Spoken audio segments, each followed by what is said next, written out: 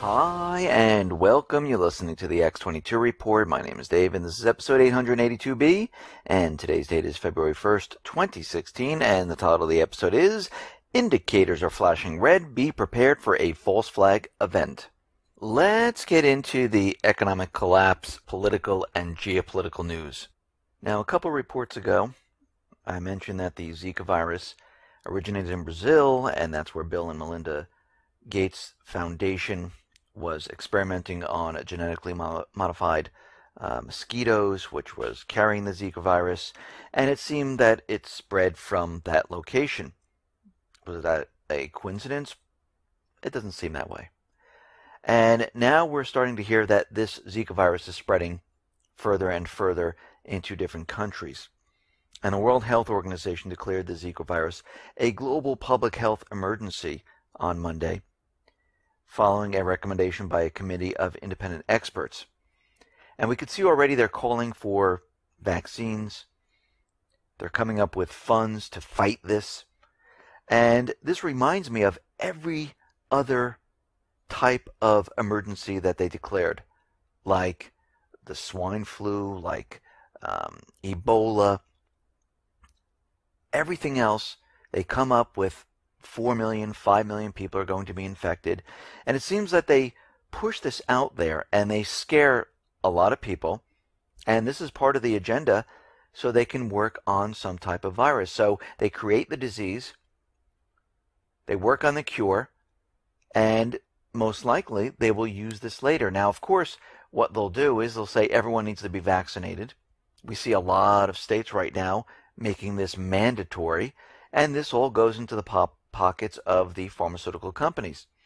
And as we know, most of these vaccines have poisons in them, chemicals that you would never put into your body.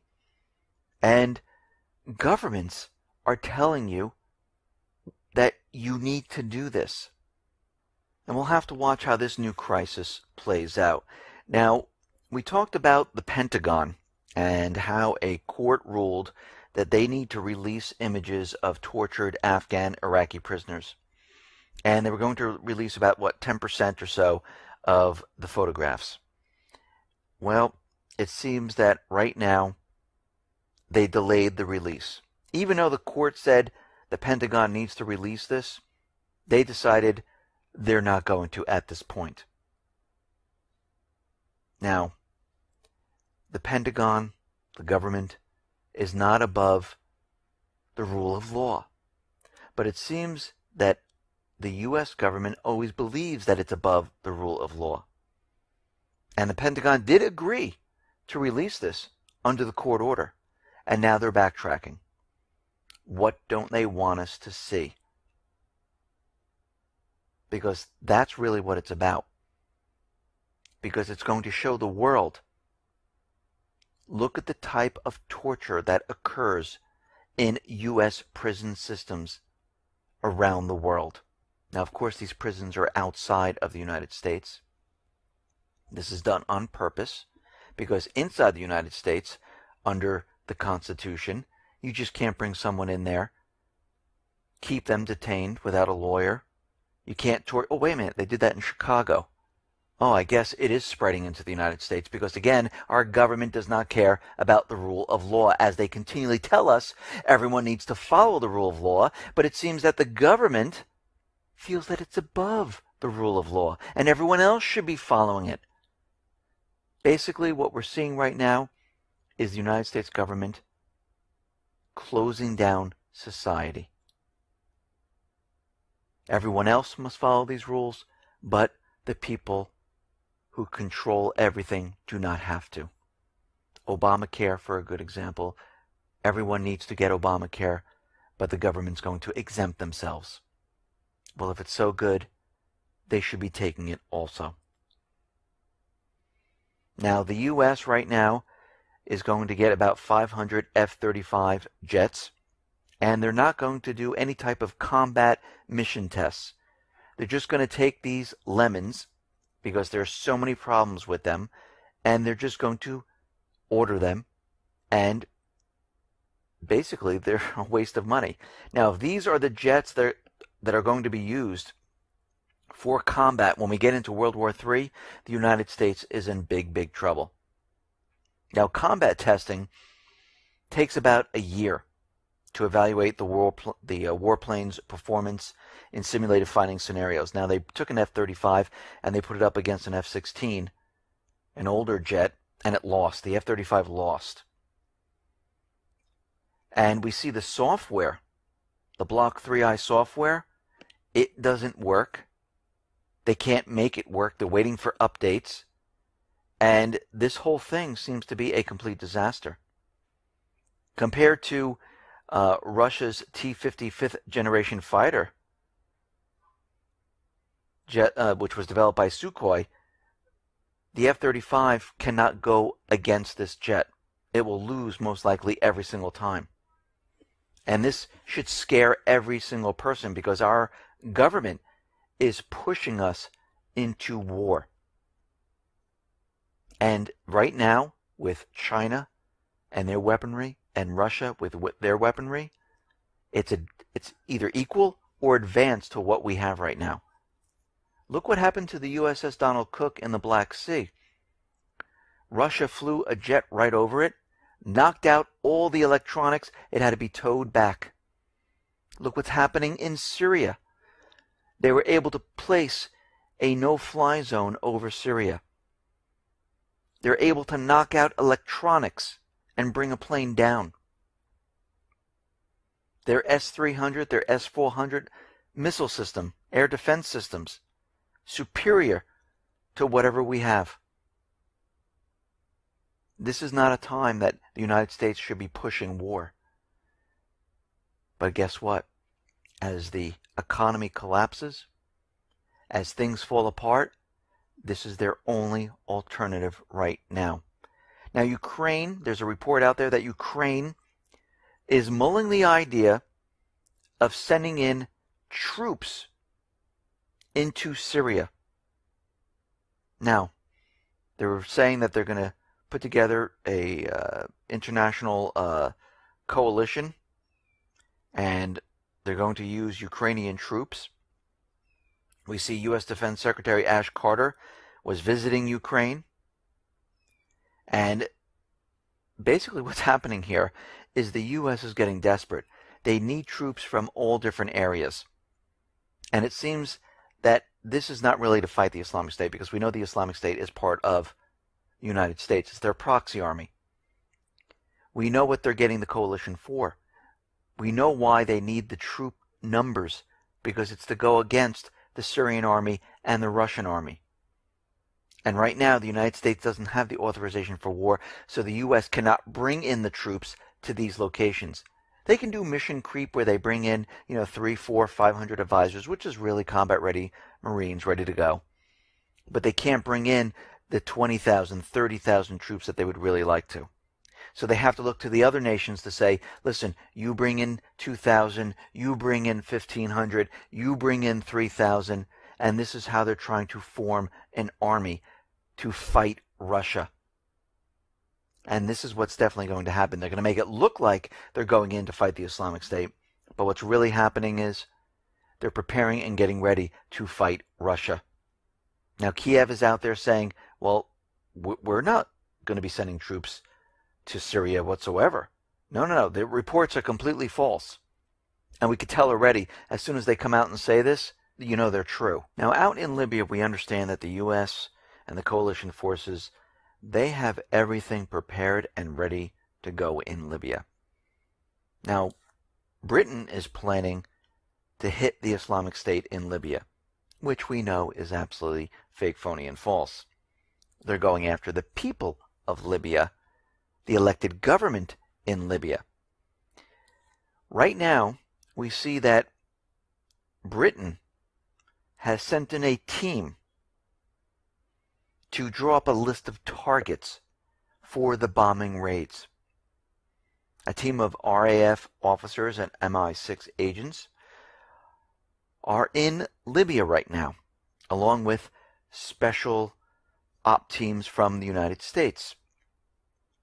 And all this is in response to the elected government, the parliament in Tripoli not allowing the unity government to come in and allowing them to be the puppet government. So they need to get the unity government in Tripoli because the Constitution of Libya states the government that is in Tripoli is the government. So we can see at this point in time that they are making preparations, they are getting ready, and we are going to see a new invasion of Libya. And I wouldn't be surprised if this happens in the next month or two. This is how close we are to this. Now, Turkey is out there continually provoking Russia. And the United States is saying, yes, a Russian plane flew into Turkish airspace, and we can confirm that this actually happened. And Mark Wright, from the Department of Defense, said, yes, we can confirm this. And we call on Russia to respect the Turkish airspace and cease activities that risk further heightening instability in the region. And NATO is even out there. And of course, we know Turkey is a NATO nation. And if Turkey gets into war with Russia or something does happen under the NATO rules, all nations will help Turkey. And NATO is saying that they have proof also. They have images of Russian jet violating the Syrian-Turkish border. But we just can't hand over these images because they're top secret. So you're going to have to take our word for it that we have proof. The U.S. is saying they can confirm it. We just can't hand over the proof to you. And what does this tell you? It's all propaganda. That's what this tells everyone. Now, Russia's saying we've thoroughly studied in the last 24 hours all objective control data on flights over northern Syria. There were no violations whatsoever. But we do have to remember that Turkey is inside Iraq and Syria without the permission of the governments of Syria and Iraq. But nobody has a problem with this. And Turkey is actually firing into Syria, and Russia has proof of all of this. They have video of it, of the locations, exactly when they fired.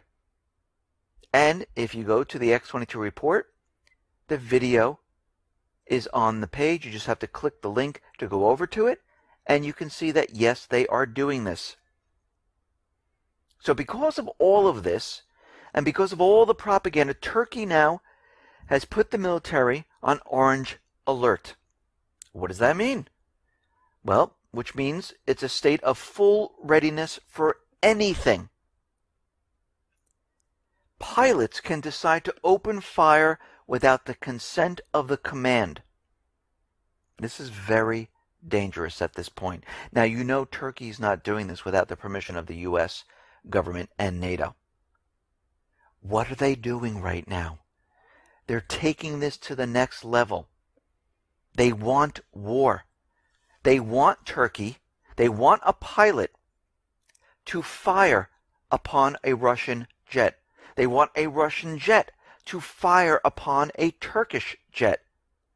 They really would like the Turkish jet to be knocked out of the sky by Russia. And if this does happen, war is going to start. We are so close right now that everyone should be sitting there going, what in the world is going on here? Russia is going to deploy 4 of its latest generation 4++ Su-35 fighters in Syria. This whole thing right now is being ramped up. Now, like I just mentioned, Turkey is firing into Syria. Russia has proof, and Major General Igor Konashenkov in a briefing said, this is how you present proof. Here's the video. Here's Turkey firing into Syria. This is, and he's talking to the U.S. and to NATO, this is how you present proof that this is actually happening. Because the U.S. and NATO, they're just using propaganda at this point. I would love to see their proof. Let's see the satellite imagery, because you know the satellites are right above. Let's see the images they have. How can they be top secret? They're out there screaming and yelling that a Russian jet violated Turkish airspace. If this was true, these images would be all over the place. And you know it's not true because they're telling you it's top secret. Britain is saying that the UN brokered peace talks, this is the agenda. Geneva must lead to a political transition away from Assad. The talks in Geneva must lead to one scenario and one scenario only. Assad must step down. That's pretty much it. We see the Syrian peace talks are completely orchestrated to fail. Stephen Lemon is out there, and he believes that the White House has not had a change of heart. The same goal is on the table, and I agree with him. They want Assad out. This whole thing is a farce. This whole thing is to keep everyone's eyes off of what's really going on, and that is the troop buildup, the fortification on the Turkish border to prepare for this major offensive. Right now, Homeland Security Secretary Jay Johnson is going to arrive in Turkey in February to beef up the border with surveillance balloons, anti-tunneling equipment, gear to detect material used in improvised explosive devices. They're going to have Turkey patrols securing the border with 25,000 troops. They're going to decide to build a concrete wall and fences. Why are they doing this? Well, we know it's not for the Islamic State because they're allowing the Islamic State to move in and out of Turkey. They're housing them. They're treating them. The oil shipments were coming right in. Why would they need all this? The only reason they would need all this is for a major war with Russia and Syria. It's amazing how Department of Homeland Security can go to another country and set up a border which cannot be breached, but they can't be in the United States on our borders to stop the illegals from coming in. Isn't that amazing? They can bring the technology, surveillance balloons. They can spend tons and tons of money out there. But guess what? Here, nothing. So basically what we're seeing is they're preparing for a major war. We see the commander of military operations is saying that we need more U.S. and coalition forces to ramp up fight in Iraq and Syria. Making the call out saying, listen, let's get this authorization for war passed because we need the troops out there. Everything is moving towards war. Now, the Islamic State is announcing they're expanding into the Southeast Asia area. Remember, with this authorization for war, it allows the United States to go to any country that the Islamic State is in. So now what we're going to see is the Islamic State spreading everywhere. Because basically what the United States is doing, it's declaring war on the world. In every single country. But to get this war kicked off, they're trying many different things. They're trying the false flag in Syria, Turkey with Russia.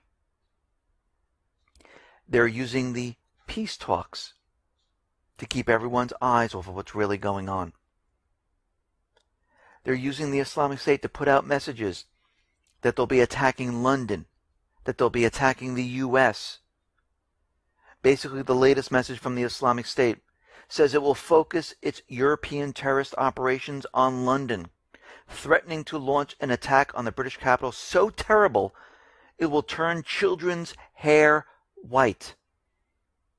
Now, like I said, the next event that we're going to see has to be horrific. It has to be big. It has to be in multiple locations. And it has to consist of not just men running around shooting, pretending to shoot people. It has to be some type of chemical, biological. It has to be a big explosion. It has to be some type of cyber attack along with the physical attack, because the cyber attack, you can't really feel it. It doesn't scare you. So they need a physical attack coupled with a cyber attack of some sorts. We see that the FBI, we mentioned this before, is preparing for the Super Bowl. They have many drills going on. They're continually training, drilling for what is coming. They're going to be joined by Homeland Security, U.S. Customs and Border Protection, local law enforcement. So far, there's no credible threats. But this is what they're worried about: a lone wolf terrorist attack, air poisoning by drone, a disruption of the civilian communication system via fiber optic cables, which would be cut. So this is a very big event. A lot of people there. A lot of people have their phones, a lot of cameras. They've been drilling for this. Is this a good area to have a false flag event? Well, it is televised, but I think it would be very hard to pull this off. Not saying it would be impossible, but to have all these people in the stadium with cameras, it would be very difficult. It'd be easier to have it maybe somewhere outside of the Super Bowl in one of the surrounding areas around outside of the stadium. Now, this doesn't mean there's not going to be some type of false flag. Because if they're going to do it, they would have to do it really big. They would have to kind of explode the entire stadium. They would have to create so much chaos that people would just be running. That no one would want to film anything. They would have to shut down the communication system. So we need to watch all of this, because what we're getting is indicators that the U.S., the coalition forces, they are preparing to start this war one way or another. And they're going to create an event like we've never seen before. And we all need to be prepared for it. We need to understand that it is coming. We need to understand that it's going to happen in multiple places, not just one. And it's something we need to be aware of. So we need all eyes looking everywhere. We need to make sure we understand that it could hit anywhere. And we all need to be ready for what is coming, because they're getting ready to bring us to war. Listen, everyone, thanks a lot for listening. Be well, be safe, and especially be prepared. Thanks a lot.